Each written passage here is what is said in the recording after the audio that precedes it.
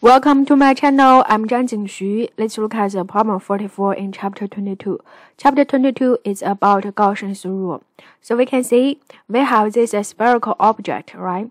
And we know the density of charge between R1 to R0 is just rho e. We can see this rho e is changes with the variable r. Need to determine the electric field density as a function of r. So in this case, we can see the first part tells us r is larger than 0, smaller than r1. So we can see is this one, right? So we can draw the Gaussian surface, look like this one. And write down the Gaussian rule. This is E electric field density times the Gaussian surface equal to enclosed charge divided by epsilon naught. Right? So we can write the function E as this one. Enclosed charge divided by 4 pi epsilon naught r squared. As we can see, inside this Gaussian surface, is there any charge enclosed? No, right? So this is 0. Enclosed charge is 0, so makes the electric field equal to 0. The second one tells us the r is larger than r1, smaller than r0, so it's there. Similarly, we can draw a Gaussian surface. Look like this one. Agree? So this is the electric field density times Gaussian surface equal to enclosed charge divided by epsilon naught. So the electric field function can be written as this one. Now we need to determine the charge enclosed. You can see the charge enclosed just at these regions. Agree? We can use the charge density times the volumes to get it. Now, charge density times volumes to get it, we can see the charge density changes with r. So there we do the integral, rho e with dv. And this dv can be written as the surface 4 pi r squared for one shell times the thickness of the shell dr, right? Yes, now we can see this integral is from the r1 to r. So we can just solve this integral and input the rho e inside. You can see function look like this one and do the integral. We get the enclosed charge in this term. Replace the enclosed charge by this term, we get the electric function, look like this one. And then you can see pi cancelled. And then simplify it, we get the final answer, look like this one.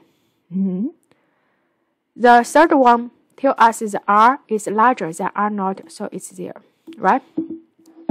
Similarly, we can draw the Gaussian surface. And then electric field density times Gaussian surface equal to enclosed charge divided by epsilon naught. Write the electric field density function look like this one. Now we need to determine the enclosed charge. So enclosed charge is this one, right? Just these regions from the R0 to from the R1 to R0.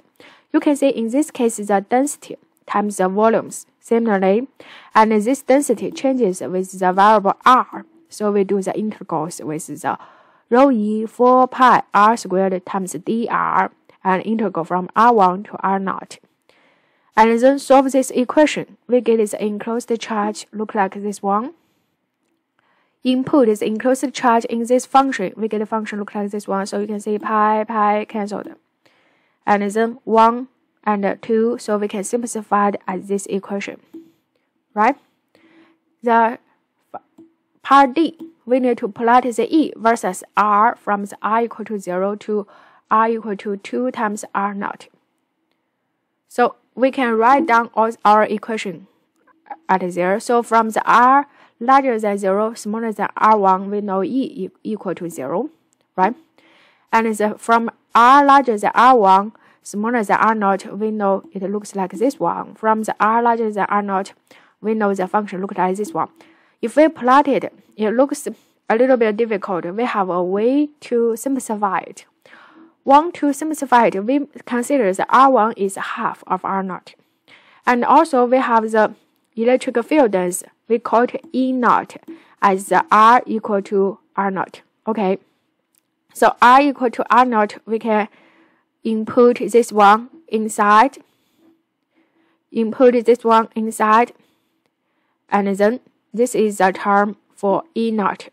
So now we can get the ratio E. In this case, R is larger than R1, smaller than R0. We get the ratio E over E0. Because E0 is a constant, so we just divide it, right? E over E0. Look like this one, right? We can say 2 epsilon cancelled, right? Rho naught cancelled. R1 cancelled. So we get this function look like this one, and input is R1 inside. Simplified, we get it. Look like this one. And similarly, the R larger than R0, so we can get the ratio E over E0. So input the E0 inside. We can say 2 epsilon naught cancelled. R1 epsilon naught cancelled. And then we can simplify it as this one. Now it's easy to plot it. At the initial, it's 0, and in this case, it's up and then moves down. Thank you.